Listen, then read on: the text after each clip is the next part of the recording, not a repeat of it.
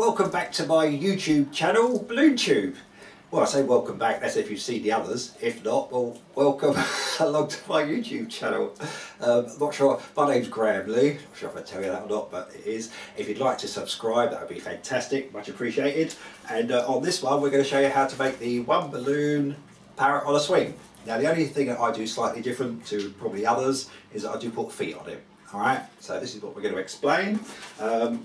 Pre-stretch the balloon, so that means not just doing this, you hold the balloon between your finger and thumb, like so, and gently pull that up through your finger and thumb, and that will make the balloon about 3 or 4 fingers longer. Alright, so you need to inflate the balloon and leave about 3 fingers uninflated. Alright, you need a 3-finger bubble, and you also need tie the knot so that you've got a bit of slack here. That's quite important. I'm glad I remembered that. So you need about a 3-finger bubble here and a 1.5 to 2-finger bubble. Tie the knot around this second twist, and once you tie that around, push it through the gap in the centre of those bubbles.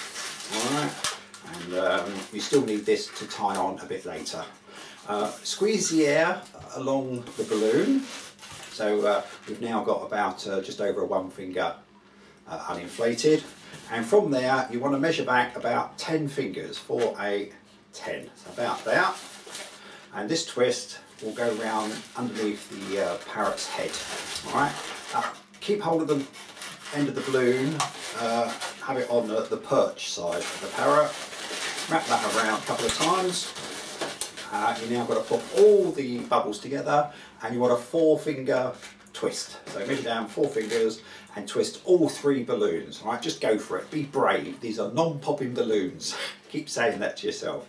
So there you go, about there, and 4-finger bubble. There you go. All right. And now in this section, you need 2 1-finger bubbles, and that makes the feet. So you do one there, another one there, and the second twist will go around between the body and the perch. So wrap that around, like so. The knot of the balloon I then tie around into the feet, because it helps to hold the head, the body and the feet all together. So get hold of that, stretch that, wrap that around. Right. Now when you put this into position, as in this one, you can see the perch is quite small. But a little tip here, what you can do is just hold on to the balloon, pull it through your hands, and that will slightly stretch it. There we go. Do it once more, and then set this up so that his feet, there we go, so he's looking a little bit like this.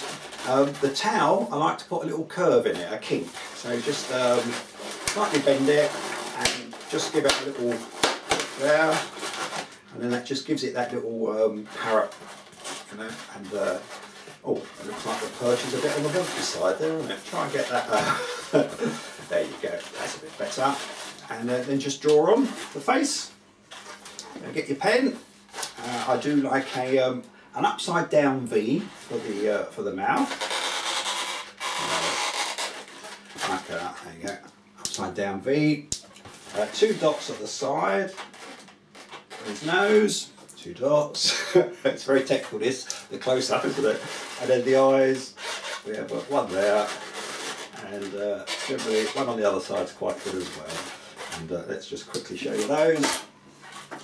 There you go, and that's your parrot on a swing. Alright, thanks for watching, and if you could subscribe, that would be fantastic, and we'll see you at another tutorial somewhere. Thanks for watching, bye bye.